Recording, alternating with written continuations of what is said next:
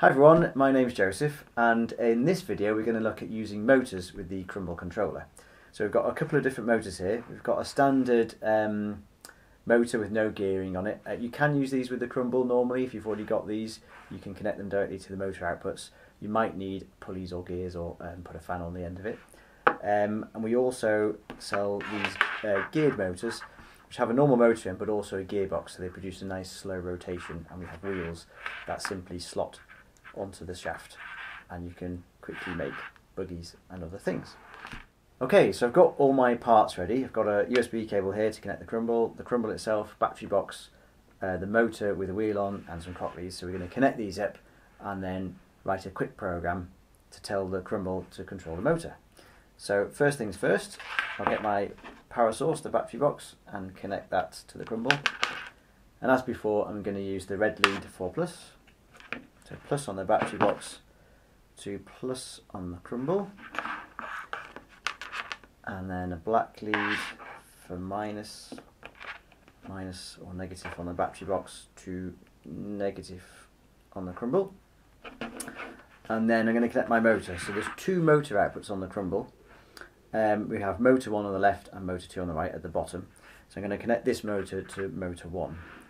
So connect my motor up. There, done.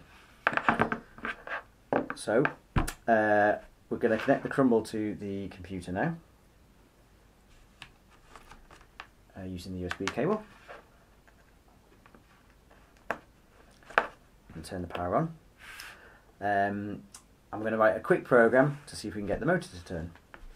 So we're going to drag a program start block again across to the screen. So that's very important. You always start the program with a program start block. And we're going to drag a motor command on here. So you can see there's a few options on the motor block. The first number here, motor 1, changes between 1 and 2 when you click on it. And that tells the Crumble which motor you're controlling. So we're going to say motor 1 because that's where we've connected our motor.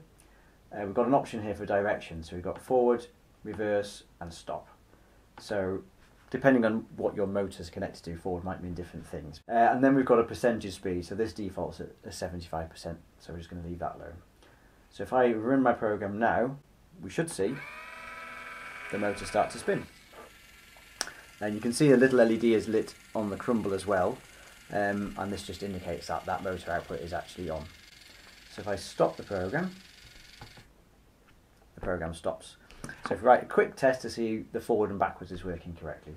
So if I drag in a loop forever, I'll do forever loop, add the motor block in, we'll wait 1 second, we'll add another motor block in, wait another second, and we'll tell the second motor block that we want it to go backwards.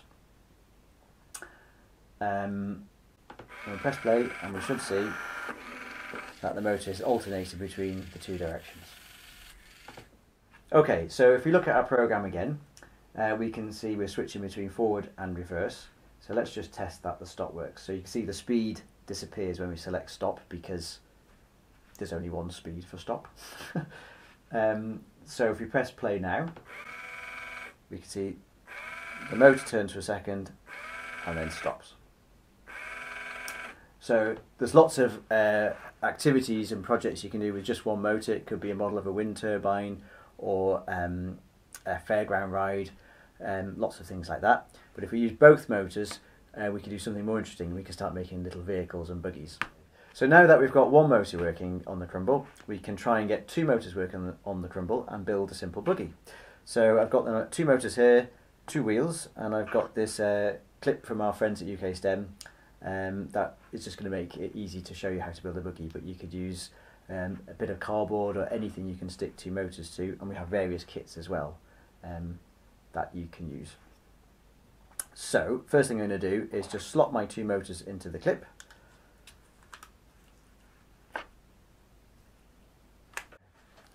Slot my two motors into the clip like so, and I'm going to put my two wheels on each motor.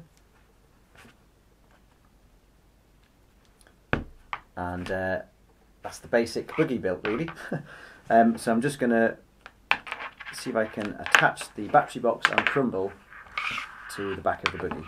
So I've got a little bit of plastic separator there. Put that on there. Battery box on there. Crumble on top. And I'm going to secure it a very high-tech way using elastic bands.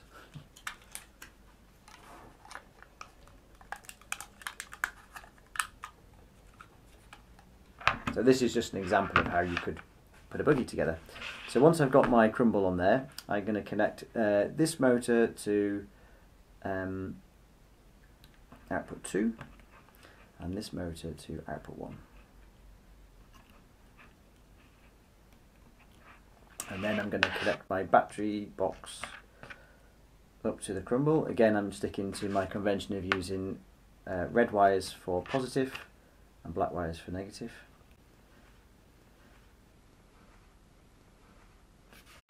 I'm going to plug my Crumble in. So I've connected my Crumble to the computer so we can send a program to it now. So let's try and make this robot go forwards.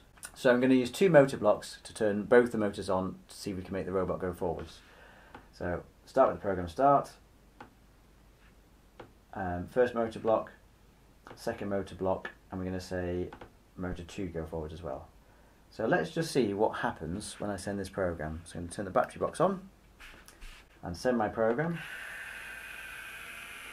And you can see that didn't actually go forwards, and there's a good reason for that.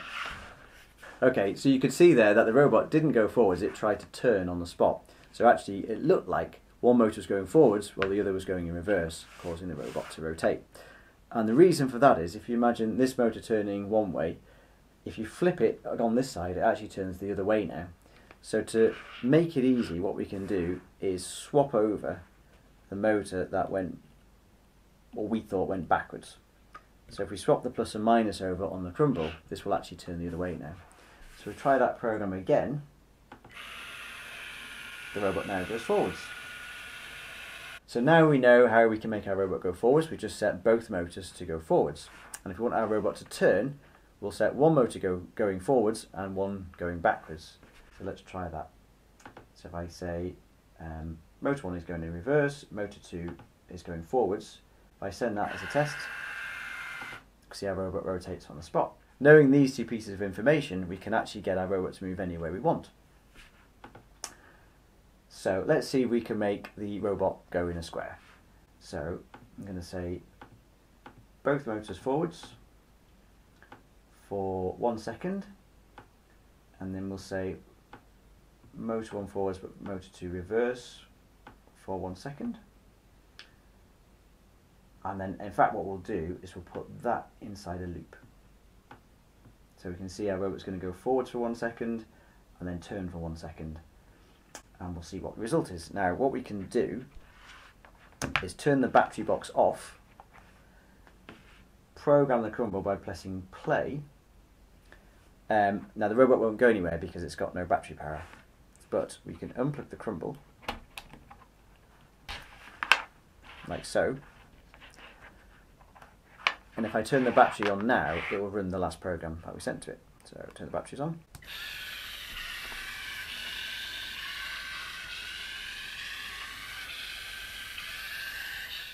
Okay, so you can have a lot of fun building different types of buggies. We have kits available, something complicated to build like the CRV with its jaws. The BuildBot, which is an easier build but has a line follow on, so you can code the algorithm to follow a line and research autonomous vehicles. Something simple like the motor clip, you can put a pen in it and draw patterns on a whiteboard, all that kind of thing. Or you could try and build your own robot, which is great fun. We'll cover more of these advanced features in future videos like the line following. But that's it for now. Thanks for watching and see you next time.